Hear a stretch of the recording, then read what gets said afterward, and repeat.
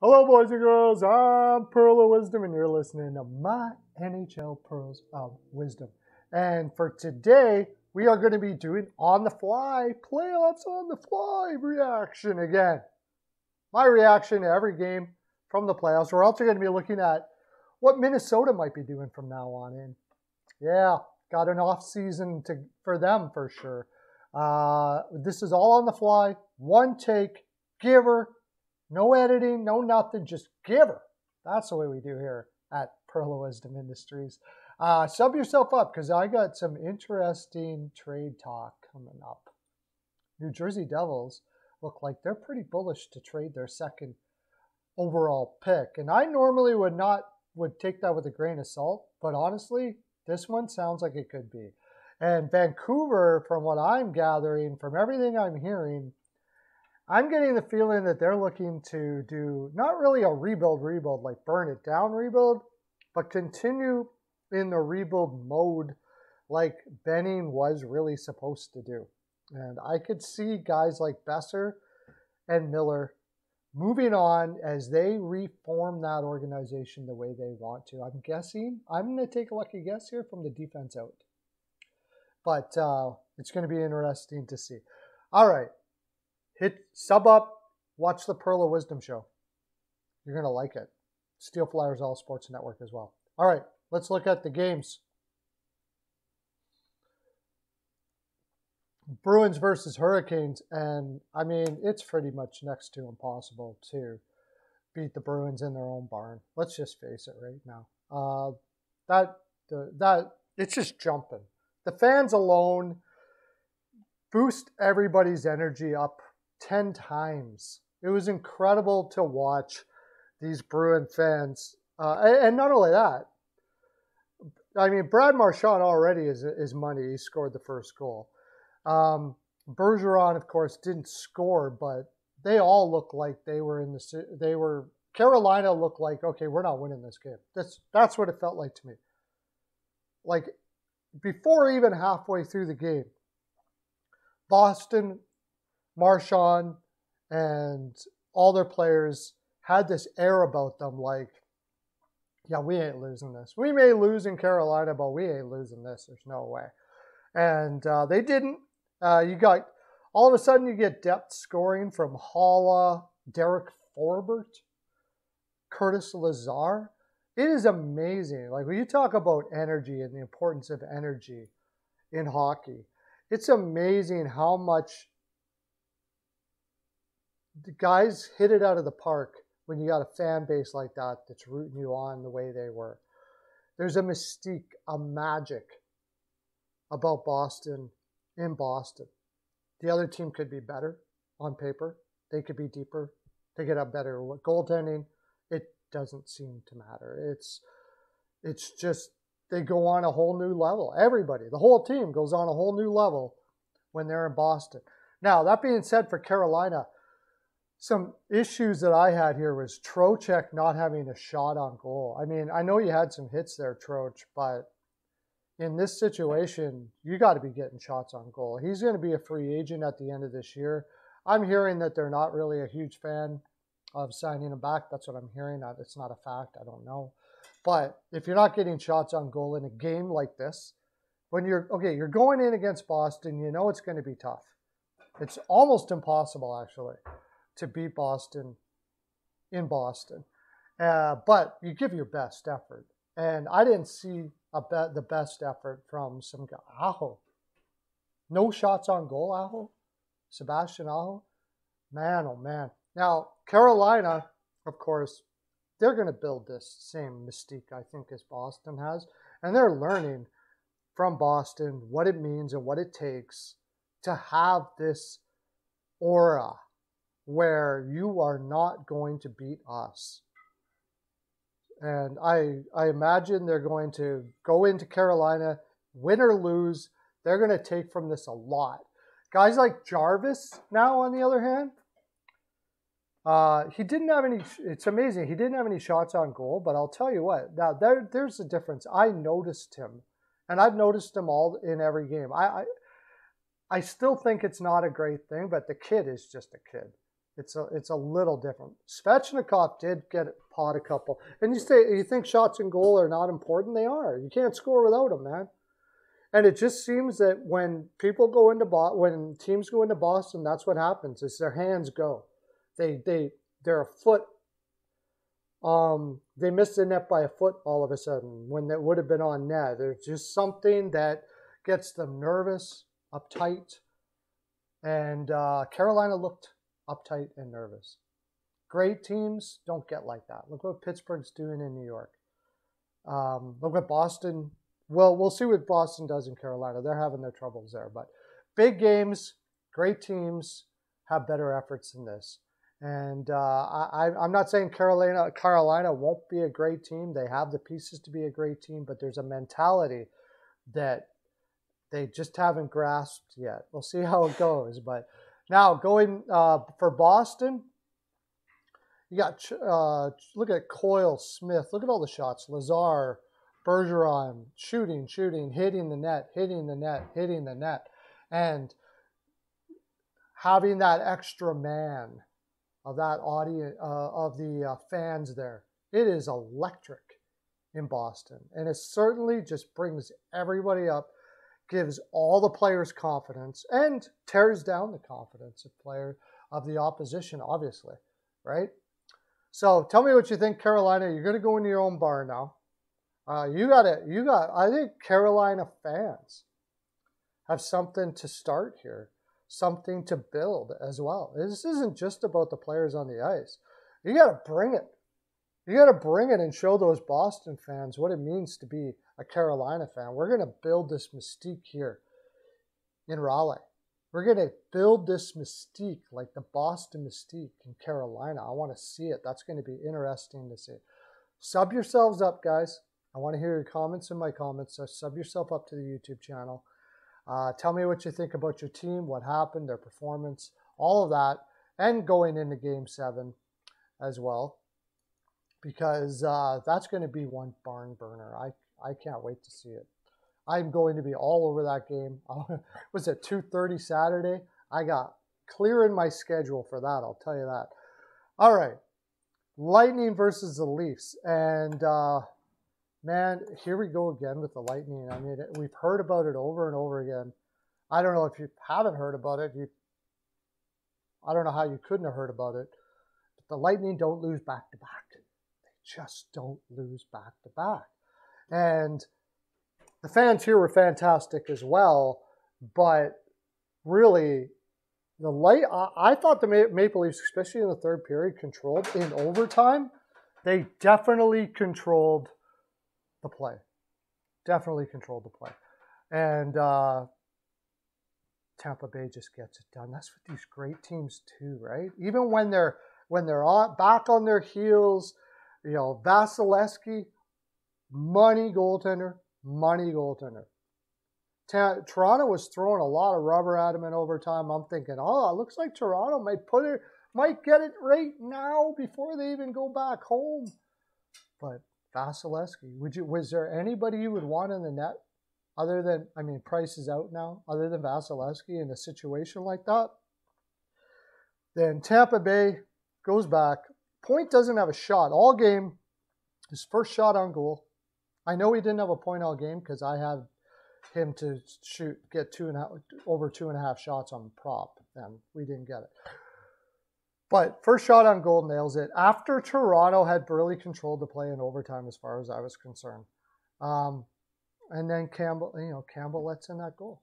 Now, you can say, well, okay, Campbell, it's not his fault or whatever the case may be. But if a lot of those shots that went against Vasilevsky, if they would have went in, you would have been saying, well, it's not Vasilevsky's fault.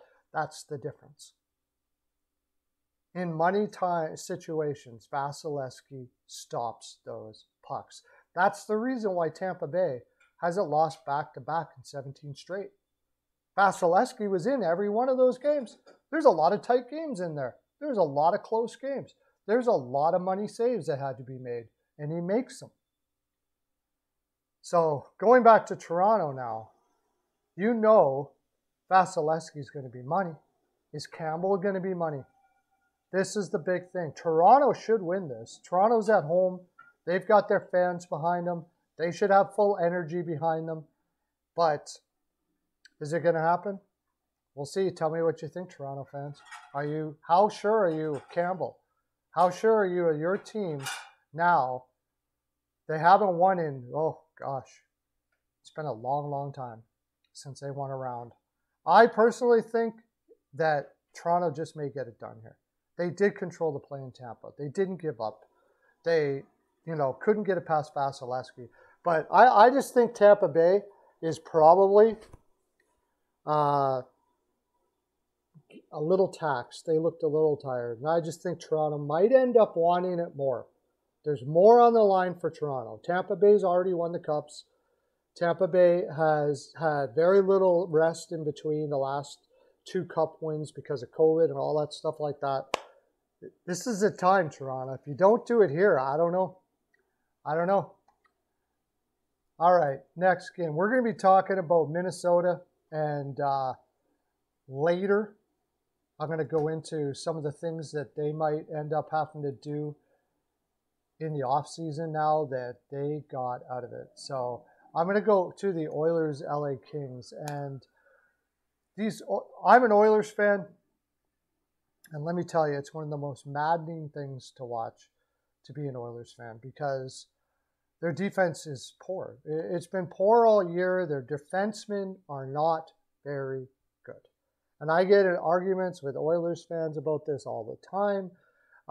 There's a lot of home pumpers there.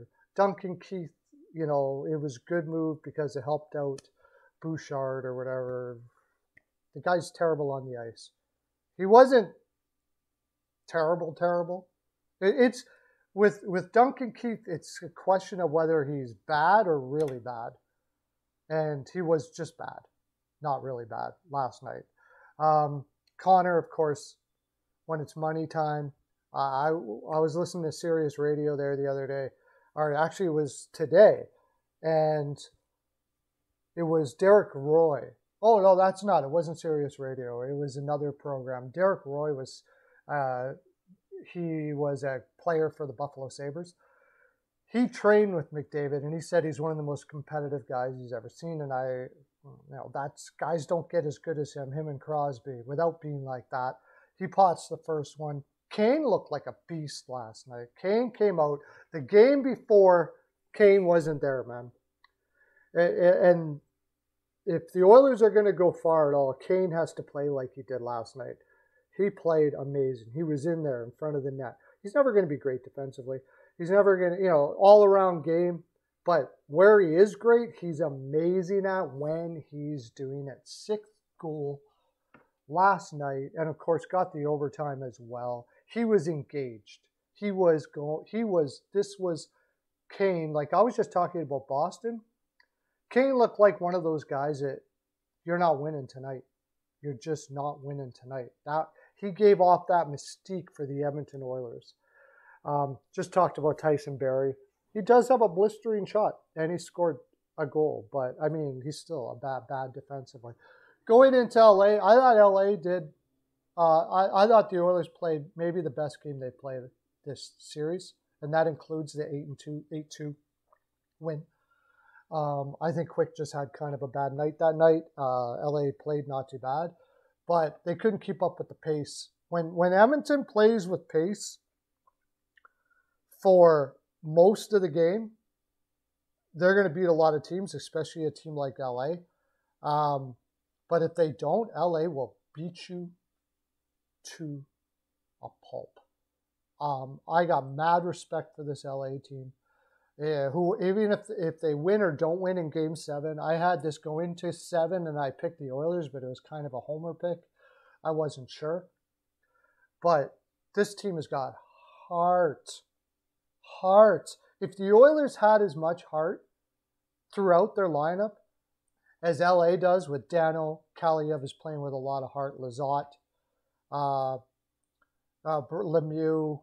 Athanasiou is playing with the most heart I've seen him in a long time. Like, it's infectious. It goes through this whole team. These guys give up their bodies. They're fighting for every puck. They don't give up.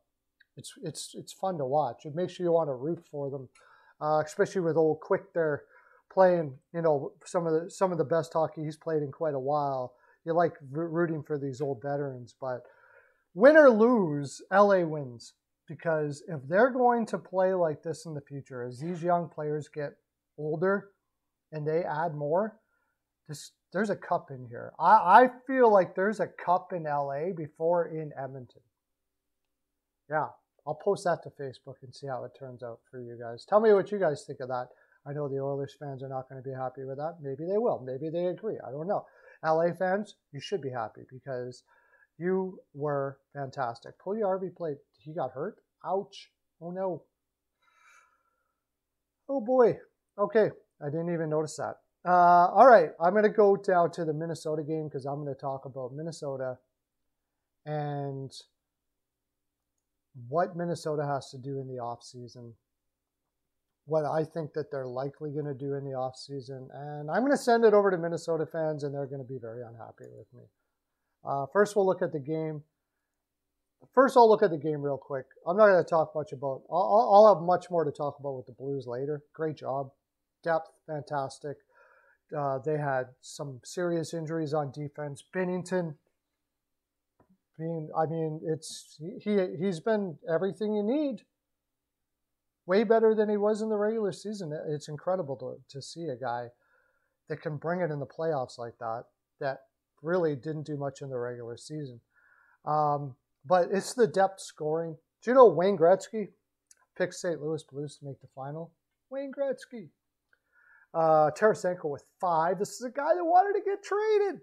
God, everybody better be holding their breath. He still doesn't want to get traded out of St. Louis. He's been a beast. But Minnesota just didn't have it. And they learned something here. They learned what it means to never give up. St. Louis comes in waves, and they're one of the best teams to win in spots where they shouldn't win. Most people were on Minnesota last night. I'm a professional handicapper. Most people were on Minnesota yesterday. I was on St. Louis. Not because I don't like Minnesota. I do like Minnesota. I love the fans in Minnesota. They're passionate. They love their players. Love their players. They don't like to see anybody leave. Minnesota fans are one of those people like, we don't want anybody from anywhere else. We just want our players to grow up in our organization. And here, you start talking about trades and stuff, like they want Fiala signed. I don't think he's going to be, but we'll talk about that in a second. But depth is so important. Minnesota had a lot of young players here that hadn't been there before. St. Louis, of course, had. They come at you in waves with their deep forward lines, and they don't let up. And Minnesota is going to take a lot of experience from this and probably be able to bring it maybe the next time. We'll see. But I wanted to look at what Minnesota is going to do now in the offseason. And first I'll look at their depth chart. You got Kaprizov, Hartman, Zuccarello. Let's face it, you need an upgrade at that center position somehow. I don't know how they're going to do it, and we'll look at that, but I think everybody knows it now. Hartman's just not the answer. Gaudreau is getting better, but he's never going to be a number one. Eriksson Ek is probably their number one right now. And ultimately, I don't think that's really ideal. It's not terrible, but they still need an upgrade up the middle. And then, Jacob Middleton was a nice addition, but things started to crumble on defense this year. And the biggest mistake, I think, I didn't even talk about it previous to this, but I think it was a big mistake that if they were going to go with Fleury, they should have went with Fleury. Putting Talbot in, unless he was injured, let me know there in the comment section, because now they're not even showing him here. I guess he's a free agent too, but that's an awkward situation now in Minnesota. They didn't go with Talbot. They went with Fleury till the last game, which I think was sort of saving face that, we will give this a shot because Fleury's won the cups and all that. Now we're going to go back to Talbot. So if we lose, it's not quite as awkward as we go into the next year. And Talbot knows that he wasn't the man. He wasn't the man. They went and got Fleury. They used Fleury instead of him. until the last game, which is a terrible thing to do. I wouldn't have did it. If you had him there, you keep him there. I think it was damage control to hope that they can keep Talbot happy. And I don't know if it's going to or not. Talbot's a pretty level-headed dude. I don't think he's going to get too offended by it. But in the back of his mind, I just think you have to be kind of wondering, what am I doing here, really? You know? He didn't have a bad year, really. I think it was tough. I agreed with the Fleury move, actually, only in the sense that if they had any chance at all, they did. I did think Talbot probably wasn't going to bring him there. And Fleury has shown that he can bring, he brought a Vegas team there that shouldn't have been there. He brought Pittsburgh teams there. He's done it. And they thought maybe he could do it again, because after this year, and this is what we're going to talk about here, it's tough, man. Look at the cap space. 3.5 million projected cap space next year. And you've got Mr. Fiala to sign. Dumba is making $6 million, and he's going to be a free agent. I know everybody in Minnesota land is talking about, we want Dumba traded and keep Fiala. Almost everybody I've heard do that. I'm going to say right now, I doubt it happens. Minnesota has some sort of a deal with Dumba. They protected him all along the way through every expansion draft. They lost Tuck because of him. There's something about Dumba. I think they made a deal that he's not going to ask for too much money, and they're going to sign him to a longer-term deal. And I know if you do that, you can't sign Fiala. The truth is, you're going to get more for Fiala anyways. And we all know the situation in Minnesota. You have this problem here. Zach Parise and Ryan Suter deals for the next 3 years are going to be screwing up that cap space for a while. This team's going to need to get younger. They're going to need to hope their youth is able to come in and be the catalyst for them. I think for the most part, this is a vision for 2 more years. That's what I think it is in Minnesota for the most part. If they catch lightning in the bottle and they happen to go on a run, that's great. But I think Fiala will be traded. I really do. I could be wrong. Maybe I'm wrong. But I don't think Dumba will be. And they've got young players that they got to see now. They have young players that they have to see if they're good enough. They got to keep on drafting well, keep their picks. Minnesota's pretty good at that. They're pretty good at bringing guys up along here. They got Marco Rossi. Hopefully he can get healthy. My gosh. It's a future number one. When he was playing, he looked good in the AHL. Adam Beckham can take a spot next year. I think he didn't have a bad year. It might be 1 year better to be one more year in the AHL. I'm not 100% sure. He's still pretty slight at 6'1". Chaffee, these guys have got to get a good shot. Kalen Addison, I don't think there's really anything more for him to do in the AHL next year. And then you've got Carson Lambos and Ryan O'Rourke coming up on their defense here, which would make you think Dumba is going to go. How much I've seen it, I don't know. They did sign Goligoski for $2 million. Maybe you're right. Maybe you're right, Minnesota fans. Maybe this is finally the year that they trade Dumba, they sign Fiala, and they let Carson Lambos and Kalen Addison get a good shot next year, and they keep on flying the way they are. But that being said, I don't see a number one unless Rossi comes in, because they don't have any cap space. I don't see how they're going to get themselves a number one unless they let Fiala go and they find a way to get a number one center. I'm not even sure if it matters, because with the lack of cap space they have and the position that they're in, they're really going to be hoping to do something in the playoffs rather than be a contender. So that's my take on Minnesota. I'm going to send that out to all the lands, all the Minnesota people out there, and you're going to slam me and tell me that, I don't like Minnesota or something. Not true. I hope I'm wrong. I think Minnesota is a great hockey town. I think I love Billy Guerin. I think Billy Guerin has done fantastic things there. I just think this is a team, it's still building, from the Suter Parise era. And they're building their new era. And it's probably, give it, when those contracts are off and they have cap space, they want to be in a position where they're a powerhouse. I think that's what the thing Minnesota is doing there. All right, that's my full 42. Thanks for listening in, everybody. Have a wonderful day. Enjoy the games tonight. I will be doing my reaction video again tonight, and there will be Frolic in the land. Sub up, everybody. Sub up. Okay, bye.